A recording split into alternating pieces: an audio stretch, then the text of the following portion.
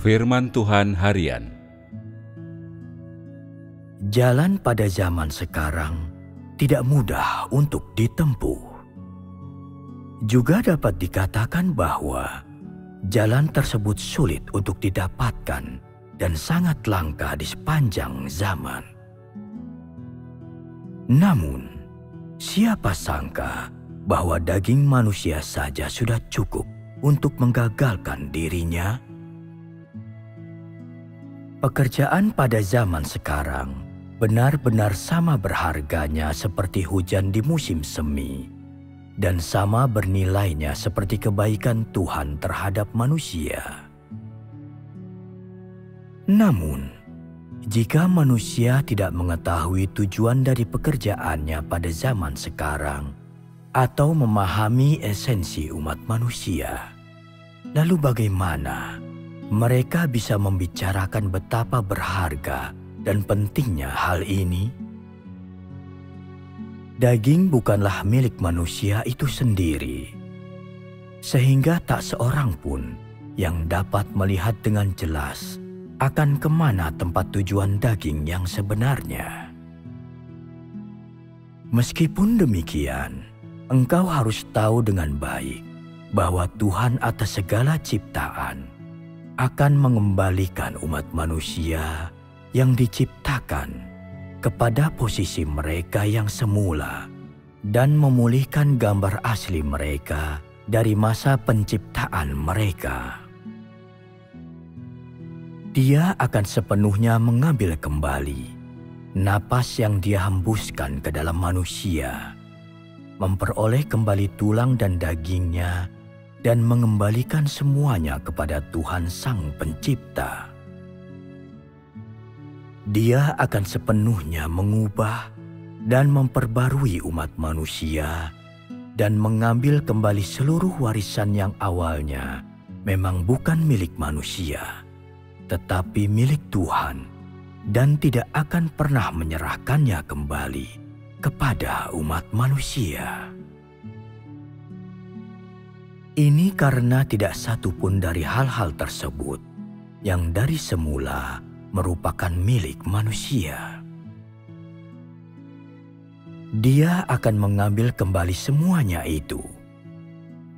Ini bukanlah perampasan yang tidak adil, tetapi ini dimaksudkan untuk mengembalikan surga dan bumi kepada keadaannya yang semula, dan untuk mengubah dan memperbarui manusia. Ini adalah tempat tujuan yang layak bagi manusia, walaupun mungkin bukan merupakan penempatan kembali daging setelah mengalami hajaran, sebagaimana yang orang bayangkan.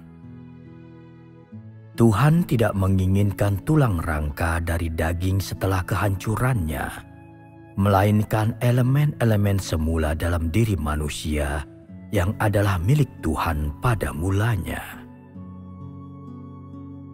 Karena itu, Dia tidak akan membinasakan umat manusia atau sepenuhnya memusnahkan daging manusia, karena daging manusia bukanlah milik pribadi dari manusia, melainkan ini adalah tambahan dari Tuhan yang mengelola umat manusia. Bagaimana mungkin Dia membinasakan daging manusia bagi kenikmatan dirinya? Saat ini, sudahkah engkau benar-benar melepaskan segala sesuatu dari dagingmu yang nilainya tidak berharga, bahkan 1 sen pun? Jika engkau mampu memahami 30% saja dari pekerjaan di akhir zaman, 30% saja yang artinya memahami pekerjaan Roh Kudus pada zaman sekarang, juga pekerjaan firman dari Tuhan di akhir zaman, maka engkau tidak akan terus melayani atau berbakti kepada dagingmu, daging yang telah rusak selama bertahun-tahun, sebagaimana yang engkau lakukan sekarang. engkau harus melihat dengan jelas bahwa manusia sekarang telah mencapai suatu kondisi yang belum pernah terjadi sebelumnya dan tidak akan lagi terus bergerak maju seperti roda sejarah. Dagingmu yang berjamur telah lama ditutupi oleh lalat. Jadi bagaimana itu memiliki kekuatan untuk membalikan roda sejarah yang telah Tuhan mampukan untuk berlanjut sampai pada hari ini? Bagaimana mungkin daging bisa membuat jam akhir zaman yang berhenti menjadi berdetik kembali dan terus menggerakkan jarum-jarumnya searah jarum jam? Bagaimana mungkin itu dapat mengubah kembali dunia yang tampak terselubung dalam kabut yang pekat? Dapatkah dagingmu menghidupkan kembali gunung-gunung dan sungai-sungai? Dapatkah dagingmu yang hanya memiliki sedikit fungsi benar-benar memulihkan dunia manusia seperti yang engkau dambakan? Dapatkah engkau benar-benar mendidik keturunanmu menjadi manusia? Apakah engkau mengerti sekarang? Milik siapakah dagingmu sebenarnya?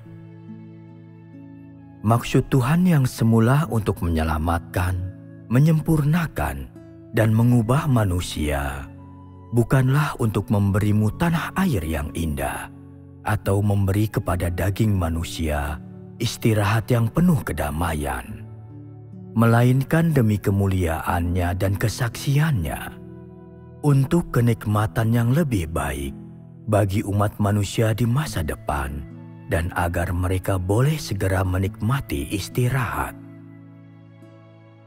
Jadi, ini bukan untuk dagingmu, karena manusia adalah modal pengelolaan Tuhan dan daging manusia sekadar tambahan.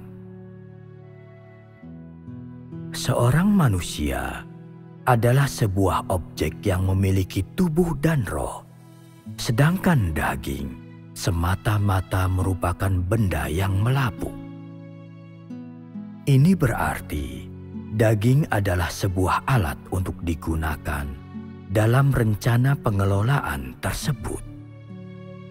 Engkau harus tahu bahwa usaha Tuhan dalam menyempurnakan, melengkapi, dan mendapatkan manusia tidak membawa apapun kecuali pedang dan pukulan atas daging mereka, dan mendatangkan penderitaan tanpa batas, api yang menyala-nyala, penghakiman tanpa belas kasihan, hajaran dan kutuk, dan juga ujian yang tanpa batas. Seperti itulah kisah dan kebenaran yang sesungguhnya dari pekerjaan untuk mengelola manusia. Namun, semua hal ini ditujukan pada daging manusia, dan semua panah permusuhan ditujukan tanpa ampun terhadap daging manusia. Semua itu demi kemuliaan dan kesaksiannya, dan demi pengelolaannya. Hal ini karena pekerjaannya tidak semata-mata demi umat manusia, tetapi demi keseluruhan rencana dan juga untuk memenuhi kehendaknya yang semula saat Dia menciptakan manusia. Oleh karena itu, mungkin 90% dari yang dialami manusia melibatkan penderitaan dan ujian dalam api, dan hanya ada sangat sedikit atau bahkan tidak ada hari-hari yang nikmat dan menyenangkan yang didambakan oleh daging manusia. Terlebih lagi, manusia juga tidak mampu menikmati momen menyenangkan dalam daging untuk menghabiskan waktu yang indah bersama Tuhan. Daging ini kotor, sehingga apa yang dilihat dan dinikmati oleh daging manusia tiada lain kecuali hajaran Tuhan, yang tidak disukai manusia dan yang seakan-akan tidak memiliki alasan yang wajar. Hal ini karena Tuhan akan mewujudkan wataknya yang benar, yang tidak disukai oleh manusia, tidak menoleransi pelanggaran manusia, dan membenci musuh. Tuhan secara terbuka menyingkapkan semua wataknya melalui sarana apapun yang diperlukan, dan dengan demikian menyelesaikan pekerjaannya selama 6.000 tahun, berperang melawan iblis. Pekerjaan keselamatan bagi seluruh umat manusia dan pemusnahan si iblis tua.